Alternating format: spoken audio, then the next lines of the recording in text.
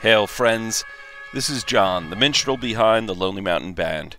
I've created this video because I'd like to introduce you to a beautifully illustrated book by my friend Dr. Deborah A. Higgins.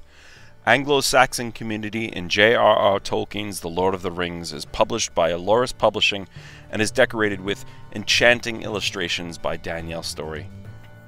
The cover art boasts the inspiring painting The Riders of Rohan by Ted Naismith.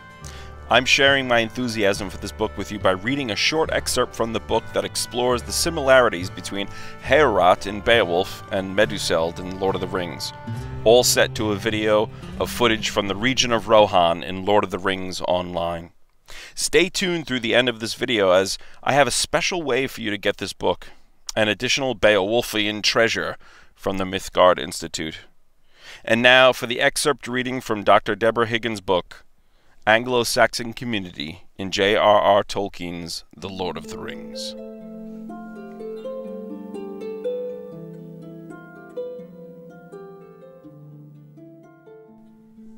Beowulf, in its description of Hrothgar's J.R.R., stands as the one Old English poem that includes an idealized hall.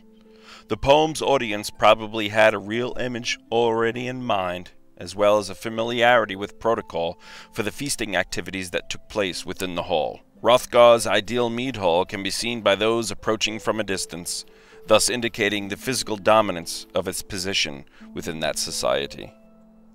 Suggestion of its elevated location within the tribal community, typically on a mound, is held in the description of J.R.R. as a great mead hall, where the hall towered high and wide-gabled. J.R.R.'s grandeur establishes the hall as an outstanding and noticeable structure when it is described as splendid and adorned with gold, and the greatest hall building. This hall was not an ordinary building, but the craftsman with specialized skills would have been essential in the construction of its high timbers. Craftsmen would have included both skilled carpenters and ironsmiths. The material used in joining J.R.R.'s timber uprights together was described as iron. It was firm inside and outside, iron bands skillfully secured by the smith's work. And a reference made after the Grendel fight episode also refers to the iron hinges. The poet indicates the large scale of J.R.R. when he describes it as tall and recognizable from a distance by its stately appearance, and as large enough for the warriors to brace their weapons against the hall's walls. In addition, it was large enough for Hrothgar to command that 8 horses with gold-plated bridles be led into the hall as a gift to Beowulf. Ground floor halls of this stature and structure are mentioned not only in Beowulf, but in later medieval works following in the Anglo-Saxon literary tradition. Thompson's research indicates that 2 poets accurately portray the mead hall as it was constructed and regarded within society. Beowulf and Gawain remain the 2 literary monuments to the open hall. His observation is not surprising, since Tolkien describes Sir Gawain in The Green Knight as a poem with many inner likenesses to Beowulf, deeper than the use of old alliterative meter, which is nonetheless significant. And then Tolkien placed the poem in a set of 3 to be studied together, alongside Beowulf and the Battle of Maldon. One of the initial elements used by the Gawain poet was the ground floor mead hall. Its structure allows the entrance of a horse and a rider into the hall. Thus, the Green Knight rides into the hall on his horse, straight up to the dais, and challenges Arthur's court.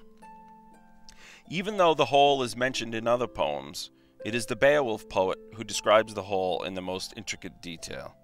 Not only was the scale of Hrothgar's hall impressive, but the decor and the amount of ornamentation made his hall stand out as the ideal.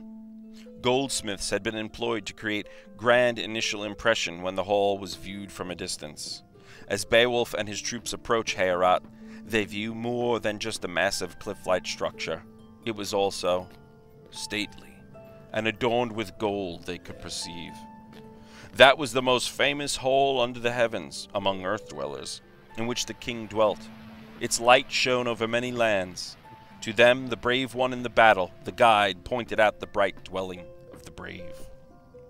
As the troop marched towards this elaborate hall, their feet trod on stone-paved road rather than dirt paths.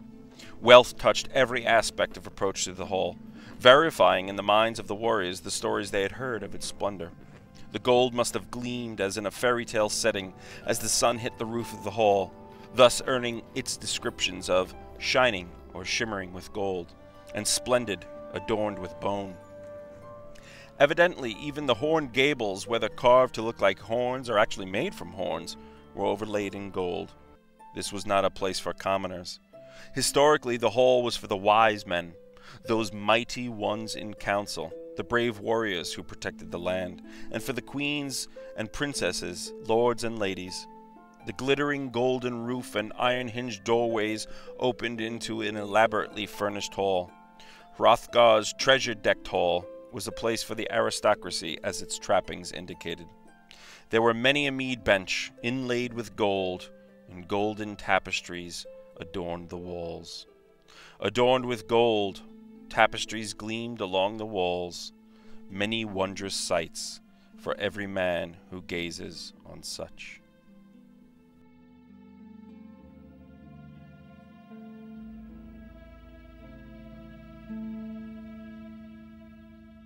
Well, I hope you enjoyed that brief reading and video. I think this book will appeal to both scholars and fans of Tolkien. And in coordination with Aloris Publishing, I am honored to offer this book through the minstrelsongs.com website as a special bundle package. The bundle includes the physical book, a 15% discount coupon to audit a class at the Mythgard Institute, and a 15% discount coupon for products relating to the book in the Aloris shop, and 3 Lonely Mountain Band songs in downloadable format. This is a very limited offer, so if you are interested, do take advantage of it very soon. The coupon for Mythgard would be perfect for the upcoming class, Beowulf through Tolkien, taught by Tom Shippey and Nelson Goering. I hope to see you in the class, as I will also be attending this epic class offering. Thanks for watching and listening.